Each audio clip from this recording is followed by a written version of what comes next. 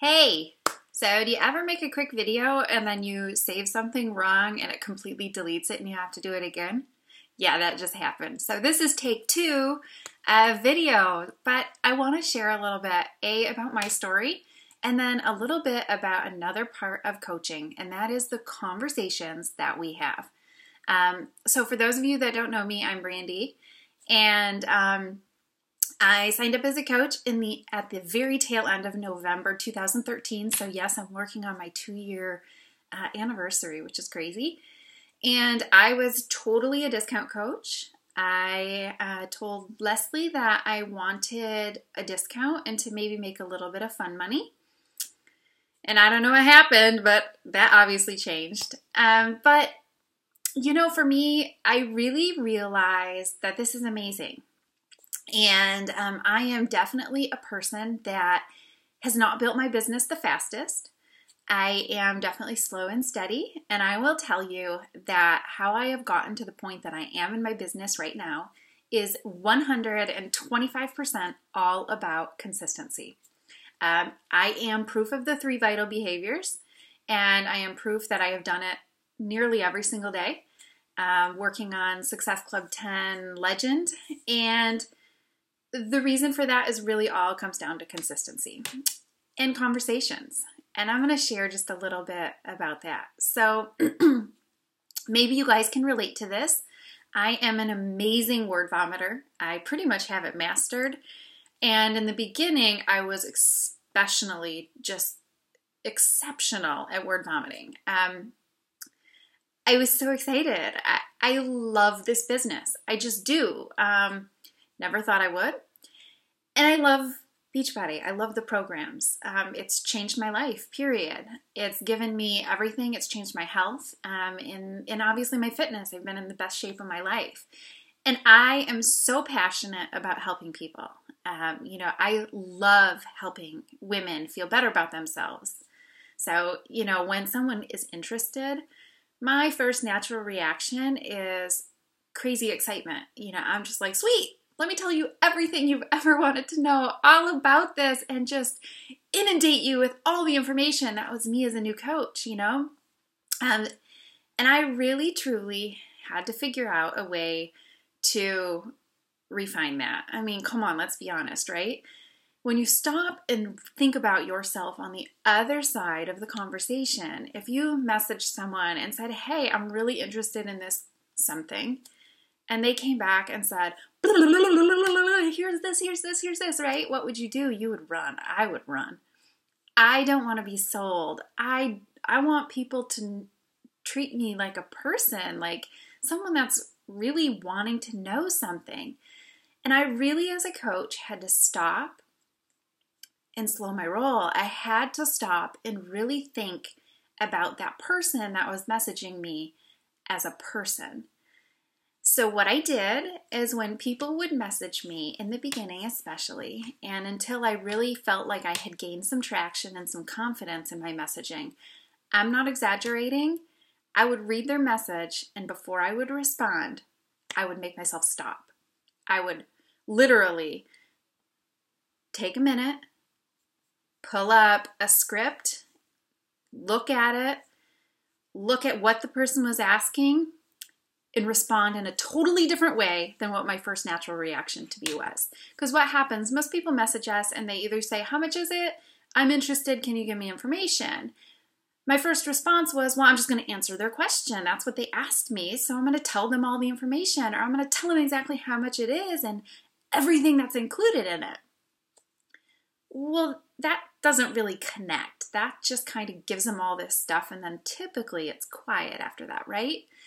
So instead of responding like that, no matter what, I stopped and I want to connect with that person. So I would respond back now and say, hey, whatever, I am so glad you reached out to me. I can't wait to give you information. But I really want to know first, what has you interested? You must have goals you want to hit. I'm really interested in getting to know you and what you're looking for. That moment right there changes the direction of your conversation. Now you have a door opened to get to know them. And what I found is then people would come back and they'll tell me a little bit about themselves, and we can have a chance to get to know each other. I can interject a little bit of my story and tell them. And then what happens is they may come back with something else. Most everybody has reservations, and we can talk. It opens that door for conversation.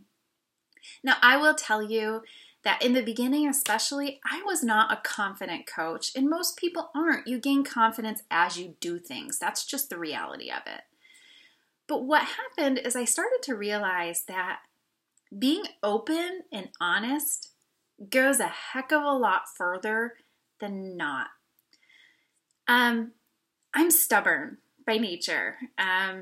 As a coach, yes, I'm proof of the 3 vital behaviors, but I'm not someone that believed in myself. I just am not. I'm not one of those coaches that said, oh, I'm destined for this. I always hear them say that, and I just think it's awesome, but yeah, it's just not me. But what am I? I'm stubborn. That's it. I said I was going to do it, and I'm going to do it. And that's honestly been me as a coach, stubborn. But that also lends itself to be true when I'm talking with people, because I know that this works. It's changed my life. And, people have natural reservations. And I found that just by being honest and not being afraid to tell them how I really feel goes so much further than you think it would. Of course, it's how you do it. But, I will have people that will say, just like you, I can't afford Shakeology. I can't afford this. You know what? I couldn't either. I was the crazy person that started their fitness journey the day after Halloween. I have 2 kids. We couldn't barely afford Christmas. I was putting half of Christmas on a credit card, and I put my challenge pack on a credit card. We could not afford it. When I signed up as a coach, I tithed 100% of my first month's earnings, and I put my second month of Shakeology on a credit card because I didn't have the cash in our account to pay for it. I believed in this. I wanted it. I wanted to feel better about myself. I was ready for change. And the truth is, if you build that value and you share with them and you show them how it's changed for you, they're going to see that value too. But it's also about connecting. So when I hear those words, my response is, girl, I get it. That was me. I saved up all of my pet sitting money for side jobs that I had for a month to pay it back on my credit card because I was in such a place that I knew that I absolutely had to have this. And I'm going to tell you, this is the best investment that I have ever made in my entire life. I realize that sounds so cheesy, but I can't put a price on what that challenge pack has given me in my life.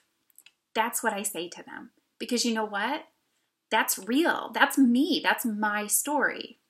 And when they say, I think I'm going to go and do this, I'll say, I did that too. I understand. I'm here and we talk. That relationship that you build is really what this conversation is about. Do not be afraid to be honest. If you're connecting with people and you're showing glimmers of yourself and you're being human, they're going to trust you. I truly feel like that has been such a game changer for me in my business, is just being myself and being confident enough to share my story unapologetically and to just tell people my side. I mean, I couldn't afford it, people. I didn't have the money. But this has been huge for me.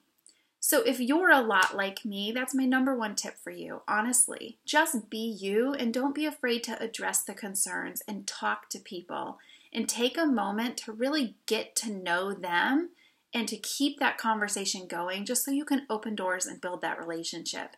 Because this is really a relationship business at the heart of it. It absolutely is. And people can buy from any person, but they're going to buy from you because they trust you.